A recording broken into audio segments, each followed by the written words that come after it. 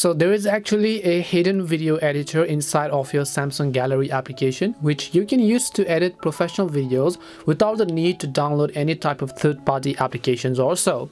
Now to unlock this feature, all you have to do is open the Gallery app. Then you can just go to your video section and you can see a couple of videos, right? Now let's say I want to edit these videos, which means I'm going to select the clip that I want to edit. I'll just long press on either of these clips here.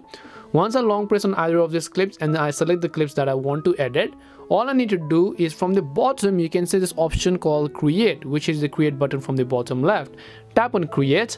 And you have three options, which is you can actually create a highlight reel, which means that the AI is going to automatically edit the videos out for you. The second option we have is movie, so you can make your own movie by adding images, videos, music and stickers, or you also have collage depending upon whatever type of editing features you want. Now if you want it self-edited, you can just select movie option here, and once you basically select movie option, you can see if I just play this video, it has automatically added some transitions inside of it, and it has actually put itself in an order that I actually chose. So if I just play this over here, let me show you what that looks like. It's going to play a first clip, and once the first clip is basically been played, it's going to transition it into another.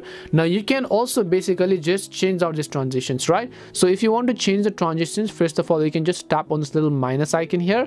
Once you tap on the minus icon, you can see the different type of transitions that you can use, and when switching from this clip, let me just play it. When switching from this clip to another, you'll be able to see that subtle transition. You can repeat the process for the second, third and similarly all of the transitions that you might want to slide it to. So you can see just like this, it is going to be automatically slided to the other one. If you want to add some text at the beginning and the end of the video, of course you can do that by just tapping the text icon here and then simply enter your title and then choose a custom title for yourself, right? So just go ahead and select any of the title here, and then once you've entered your title, basically just tap on OK, and then you can add the title to the front side or the back side. And if you want to add some music, of course you can add some music as well. Now this is a really powerful video editor application that you can use without having to download any third-party apps, and you can click on background music if you want. You can choose the aspect ratio and the resolution or the canvas of this, so you can shrink out, shrink in, or you can simply choose to edit out the canvas depending upon what kind of resolution that you see fit. Once you're done making the change, let's say all you need to do is just click on save, and then you'll be able to see that the video is actually being saved to our gallery.